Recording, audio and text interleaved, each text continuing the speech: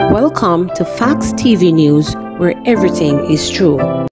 St. Catherine businessman hospitalized following gun attack. A St. Catherine businessman remains hospitalized after he was shot and injured by unknown assailants along the Spanish Town bypass.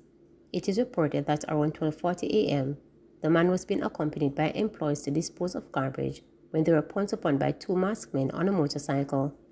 The men brandished handguns, but the group ran and boarded their vehicle.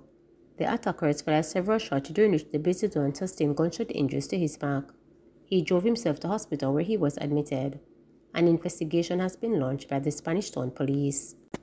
Latest St. Catherine double murder victims identified. The two men who were killed by gunmen in Orangeville District, St. Catherine on Monday evening have been identified as 34-year-old business operator Omar Givens and 31-year-old security guard of Orangeville Primary School, Dayton Dyer. It is reported that both men were at Givens' shop at about 8 p.m. when four men drove up in a white Honda Stream motorcar and opened fire, hitting them. Givens, who received multiple shots, died inside the shop. Dwyer, who was seated outside, was also shot multiple times. This is the second double murder in St. Catherine North Police Division in 2 weeks. Jamaican farm worker dies in Canada. A Jamaican farm worker is dead after he was found unresponsive in his room by a co-worker in Canada earlier this month, the Ministry of Labour and Social Security stated on Tuesday. He has been identified as Daniel Brown. The cause of death has not been revealed. Reports were that on October 7, Brown returned home from work, prepared a meal and went to bed. The ministry in a release said that on the morning of October 8, Jamaican Liaison Services Acting Chief Liaison Officer Altia Riley was contacted that Brown was found unresponsive in his room by a co-worker. The paramedics were immediately called, and upon their arrival, Brown was pronounced dead. According to the ministry, a senior member of its Family Services Unit has visited Brown's next of kin on several occasions following his passing. The ministry has consistently kept the family updated on matters relating to Brown's passing and has shared any information received by the coroner and other entities in Canada as soon as it is received, the release stated. Police constables found guilty of brutal beating of Denham Town man. Two police constables were on Monday convicted of the brutal beating of a man in Denham Town, Kingston in 2019. Kenward Chambers and Tevin Lake, who were found guilty of assault occasioning actual bodily harm, are to be sentenced in the Kingston and St. Andrew Parish Court on January 15, 2024. The cops were placed before the court by way of a summons on February 9, 2021, following an investigation by the Independent Commission of Investigations INDECOM and a ruling by the Office of Director of Public Prosecutions. Videos of the beating went viral at the time and sparked a demonstration and outrage. The court had heard that the policemen were arresting men after he allegedly used explosive when they were forced, resulting to injury. In the video, cops appeared to be at a heated exchange with the complainant, were seen closely on the heels of the man who was descending a flight of stairs of a high-rise building in Denham Town. On reaching the ground floor, the complainant and lawmen were seen walking a short distance before a tussle ensued. The complainant was then thrown to the ground by the lawmen. While there, he received several blows from the constables before one of them stamped on his head. Man charged with abusing 4-year-old son and the mother of his child. A corporate era man is charged with abusing his 4-year-old son and the mother of his child. The accused, Paul Harper, made his first appearance in the matter at the Kingston and St. Andrew Parish Court on Tuesday. Senior Parish Judge Lauren Cole Montague was told that on October 10, Harper and the mother of his child, along with his son, were at their home when an argument developed between the parents after the warmth have objected to Harper's method of scolding the child. This allegedly resulted in Harper kicking and hitting the woman, the count was told. During the tussling between the two adults, the child was reportedly injured, although the extent of the injury was not revealed. According to the prosecution, prior reports have been made about Harper's alleged abuse of the child. Therefore, when the woman reported the altercation to the police, Harper was quickly arrested and charged. "Did you assault the mother of your child?" the judge asked. "No, Your Honor," he answered. While the case file being completed, Harper is to return to court on November 13 for his lawyer to attend. Additionally, a fingerprint order was made for him and he was remanded until the next court date. Shocking development over witness statements in Beach's Star trial.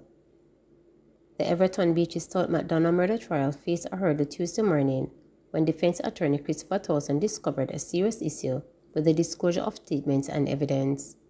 Towson, one of 4 attorneys representing Beaches Stout, raised a concern after he came across a statement which was allegedly given by Donovan Minto, the convict-turned witness, who is currently on the stand.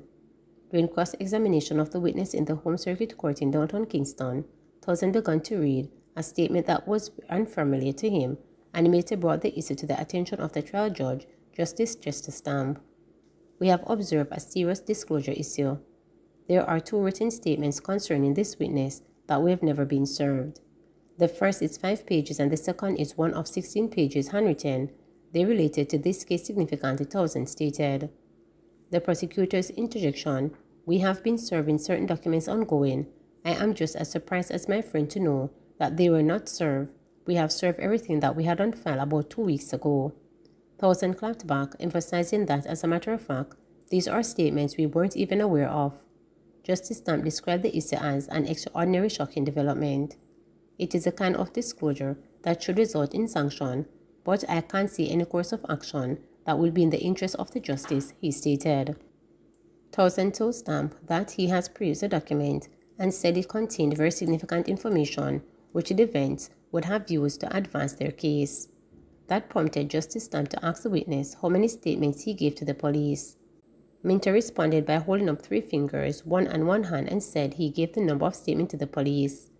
Stamp then stood down the matter to give all parties involved 3 to go through the documents and allow the defense lawyers to have instructions from their clients.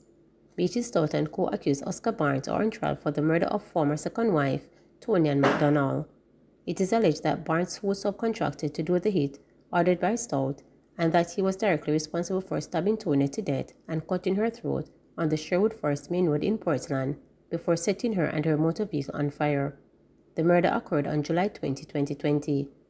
According to the witness, Beaches Stout promised to give him $3 million to kill Tonya, who the businessman had accused of cheating on him with a policeman, robbing over $30 million from his account and inserting his name in the street. The witness, Minto, claimed he couldn't carry out the murder himself. As a result, subcontracted Barnes for the killing. Minto is currently serving a close to 20 years in prison sentence for being the contractor in the murder. He agreed to give the statement of evidence in the case. Caretaker reports cousin after $135K in items stolen from home. A corporate era man is now before the courts after being charged with stealing household and personal items valued at over $100,000 from a house where his cousin works as a caretaker.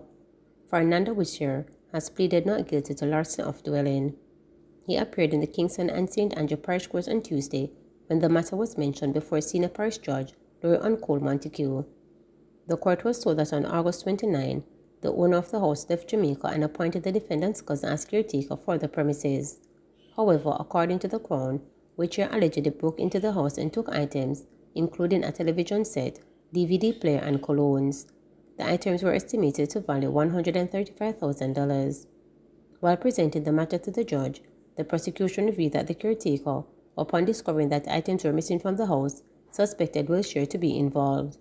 After he was confronted by his cousin, Wisher reportedly said, "Me don't sell the things, a one life me have, so do what you have to do." This prompted the cousin to make a report to the police station, and Wisher was arrested and charged. Judge Cole Montague ordered that Wisher report to the nearest police station on Wednesdays between 6 a.m. to 6 p.m. He is to return to court on January 12. Please remember to subscribe, like, share,